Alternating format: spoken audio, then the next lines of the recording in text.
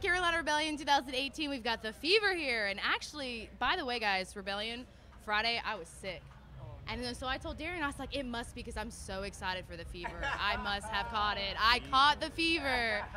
So I want to talk about the new EP because I'm obsessed with it. Like, how long did you guys kind of keep this project a secret from everybody? We were, should I grab it? Okay.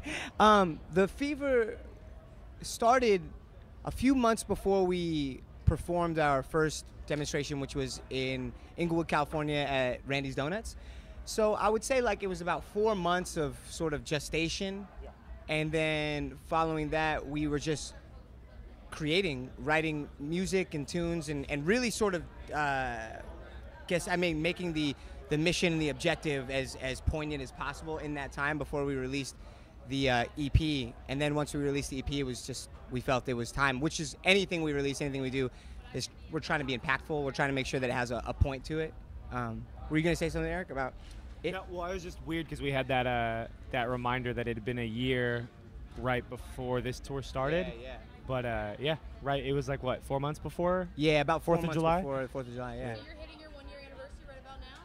Actually, technically, we consider July 4th our 1 year because that's when we announced who we are and played our, did our first demonstration. So I'd say, yeah, it's getting there. I mean, for your first year, you guys are having a hell of a toll for it. How's this all surreal for you guys? But this time around, especially with this band, not the other way. Yeah, honestly, it's unbelievable. We were in DC last night, right? And we were speaking to the crowd, and we were just reflecting. Literally, we turned around to each other and were reflecting about how incredible this experience was and how different it was and how quickly people have invested and so genuinely. Usually that kind of stuff, you're a little reluctant to, you think, it might be too quick and the rise and fall might be fast, but it's like genuine investment, real investment in what this is. And I think because what we try to promote is something bigger, like a collective effort, rather than just 3 guys or 5 guys writing music. It's we're trying to create a bigger space for everybody. So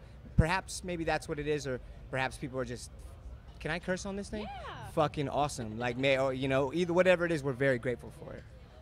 With everything you guys are trying to accomplish and the platform you guys put yourself on and realize that you have to promote good and the 3 C's that you guys promote, I love. Where did all this, I know this just didn't start with the band, but I know that the sense of community and doing well for the world had to be installed at a young age, correct? Yeah, I think all 3 of us have we've got, I'd say, disparate experiences. Steven's from the South. Eric and I are from like a relatively similar proximity, or like close proximity, but our demographics are very different. So between the 3 of us, I think once we come together and we discuss how we've experienced the world, that really does inform this project. And also just opening our fucking eyes, really. Like, it's really just a matter, and this isn't opinion or biases, these are facts. Like, these are facts, and you really can't argue with facts, and all we're doing is accepting them, we're acknowledging them, and what we're trying to do is open a space for everyone to have the discussion. Whoever you are, wherever you fall on the board, we are trying to open that space to have the discussion, to further it. But I would say really it just came from our life experiences. I mean, do you guys? I agree. I mean, even in my old band, we had our beliefs, but we weren't very straight out and vocal about it. And that was about 5 years ago. And I think since then, from then till now, I've really gotten to figure out where I stand on a lot of issues, and like what I believe, like with politically and all sorts of other things. But this band kind of happened at the perfect time. It allowed me to sort of like take those things that I've learned about myself and that I've accepted and push it into this, which is it aligns a lot with what the other guys believe as well. Is this a little bit more freeing for you now too, since you can vocalize it and not Totally. It's like, I feel like I know now sort of like kind of how to talk to people. Like when we were in DC last night, we had a really sick talk about gun control after the show, just about 10 people. And I've been playing shows a long time, and I'd never had that kind of thing happen in the show setting. It was cool. Yeah.